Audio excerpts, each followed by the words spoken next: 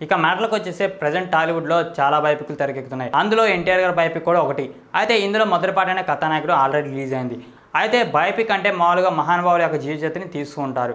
So అంటే దాని మీద ఎక్స్పెక్టేషన్స్ అనేవి చాలా ఉంటాయి. ఇంకా అందులో ఎన్టీ రామారావు గారి బయోపిక్ అంటే దాని మీద ఎక్స్పెక్టేషన్స్ ఏ రేంజ్లో ఉంటాయో అర్థం చేసుకోండి. అయితే సినిమాకి రిలీజ్ ముందు మాత్రం ఎన్టీఆర్ గారు ఎలా వచ్చారు, ఎలాంటి స్ట్రగుల్స్ ఎదుర్కొన్నారు, ఎలాంటి అవమానాలు పడ్డారు, సో ఇవన్నీ సినిమాలో ఉంటాయేమో అని వాటన్నింటిని చూద్దామని వెళ్ళారు. కానీ కథానాయకుల్లో మాత్రం ఆయన ఎలా గొప్పవాడయ్యాడు అంటే అతని యొక్క సక్సెస్ మాత్రమే చూపించారు. సో కొంచెం నిరాశపరచాలని చెప్పుకోవచ్చు. ఆ విధంగానే కథానాయకుడికి కలెక్షన్స్ కూడా అంతగా రాలేకపోయాయి. అయితే ఇప్పుడు మహానాయకుడు రిలీజ్ అయింది. కథానాయకుడు ఎండింగ్లో అంటే లాస్ట్లో నాదెళ్ల భాస్కర్ రావు ఎన్టీఆర్ గారిని కలుస్తారు. అప్పుడు వాళ్ళు టీడీపీ పార్టీ పెడతారు. సో అంతటితో కథానాయకుడు ఎండ్ అయిపోయింది. మహానాయకుడు తర్వాత స్టార్ట్ అయింది. అయితే ఈ మహానాయకుడు కథానాయకులానే నిరాశపరిచిందా లేకపోతే ప్రేక్షకులందరినీ మెప్పించిందా అనేది చూద్దాం. అంతకన్నా ముందు ఇలాంటి ఎన్నో మూవీ మ్యాటర్స్ కోసం మా ఛానల్ సబ్స్క్రైబ్ చేయండి. పక్కనే బెల్ ఐకాన్ ఉంది, దాని మీద క్లిక్ ఇచ్చినట్టయితే మేము వీడియో అప్లోడ్ చేసిన వెంటనే మీకు నోటిఫికేషన్ వస్తుంది, చూసి ఎంజాయ్ చేయొచ్చు. అదేవిధంగా వీడియో చూసిన తర్వాత నచ్చితే లైక్ చేయండి, షేర్ చేయండి. మీ సలహాలు సూచనలు ఏమైనా ఉంటే కామెంట్ బాక్స్లో కామెంట్ చేసి చెప్పండి. సావిత్రి గారి జీవిత చిత్ర ఆధారంగా వచ్చిన మహానటి పెద్ద హిట్ అవడంతో బయోపిక్లు ఒక ట్రెండ్ అందుకుంది అనుకోవచ్చు.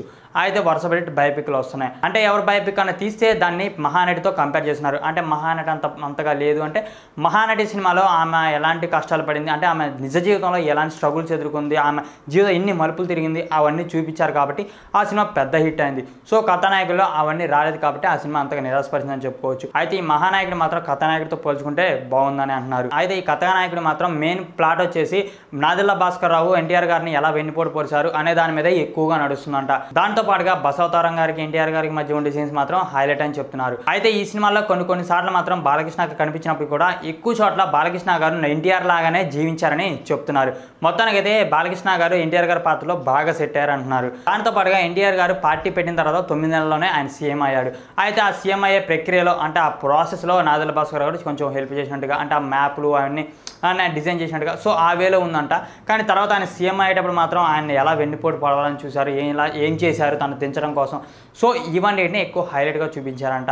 అయితే తర్వాత బసవతారం గారికి క్యాన్సర్ అని తెలిసిన తర్వాత ఎన్టీఆర్ గారు హాస్పిటల్కి వెళ్ళి ఆమె నాకు 12 మంది పుత్ర సంతానాన్ని ఇచ్చింది, ఆమెను ఎలాగైనా కాపాడినట్టు కన్నెల్లో నీళ్ళతో చెప్పిన సీన్లో అయితే బాలకృష్ణ గారు జీవించేశారని అందరూ అంటున్నారు. ఇక దానితో పాటుగా ఇంకో కీలక రోల్ ఎవరంటే చంద్రబాబు నాయుడు గారు. చంద్రబాబు నాయుడు గారి యొక్క కీలక రోల్ని ఇక్కడ రానా చేశాడు. అయితే ఈ క్యారెక్టర్ స్టార్టింగ్ నుంచి కూడా మంచిగానే ఉందంట. అంటే స్టార్టింగ్లో టీడీపీ అభ్యర్థి మీద, అంటే చంద్రబాబు నాయుడు గారు స్టార్టింగ్లో కాంగ్రెస్లో ఉండేవారు కదా, సో టీడీపీ అభ్యర్థి మీద చిత్తుగా ఓడిపోయారంట. అయితే ఆయన తర్వాత టీడీపీలో రావడం, ఆ టీడీపీలో ఎలా సపోర్ట్ ఉంటుంది, పార్టీకి ఒక బ్యాక్ బోన్ లాగా ఉన్నట్టుగా అందులో చూపించారు. అదేవిధంగా ఎన్టీఆర్ గారు ఢిల్లీకి వెళ్ళినప్పుడు ఎమ్మెల్యే అందరూ చెదిరిపోకుండా ఒకేలాగా మంచిగా ఉండేందుకు అంటే హోటల్స్ చేంజ్ చేయడం, అంటే హైదరాబాద్కి వెళ్ళడం, హైదరాబాద్ నుంచి బెంగళూరు వెళ్ళడం. అయితే ఈ మహానాయకుడి సినిమాలో ఎమ్మెల్యేలందరినీ చంద్రబాబు నాయుడు గారు ట్రైన్లు తీసుకెళ్తుంటారు. సో అప్పుడు చంద్రబాబు నాయుడు గారు ఒక ఫైట్ కూడా చేస్తారంట. అంటే ఆ సినిమాలో రానా గారు చేశారు, అంటే నిజ జీవితంలో చంద్రబాబు నాయుడు గారు అప్పుడు చేస్తుంటారు. సో అందుకని ఇప్పుడు రానా గారు చేశారనమాట. సో అలా ఫైట్ చేసి అక్కడ ఉంటుందంట. అంటే ఇలా ఫైట్ కూడా ఉందంటే ఊహించుకోండి ఈ సినిమాలో చంద్రబాబు నాయుడు గారి యొక్క హీరోయిజం ఏ రేంజ్లో ఉందో. అయితే బసవతారం గారు చివరి కోరికగా మళ్ళీ మిమ్మల్ని సీఎం అవ్వాలని కోరుకోవడం, తర్వాత ఎన్టీఆర్ గారు సీఎం అవడంతో సినిమా ఎండ్ అవుతుందంట. అయితే మొత్తానికైతే కథాకథనం బాగున్నప్పటికీ మాత్రం క్లైమాక్స్ మాత్రం లేదని అందరూ అంటున్నారు. సో ఈ మహానాయకుడు కథానాయకులాగే డీలా పడుతుందా, లేకపోతే ప్రేక్షకులందరినీ ఆకట్టుకొని మంచిగా కలెక్షన్ పరంగా, టాక్ పరంగా, అన్నిటి పరంగా ఎన్టీఆర్ గారి జీవితంలో ఎలా వెలిగిపోయారో ఈ సినిమాలు కూడా అలానే సక్సెస్ అవుతాయా లేదా అనేది చూడాలి.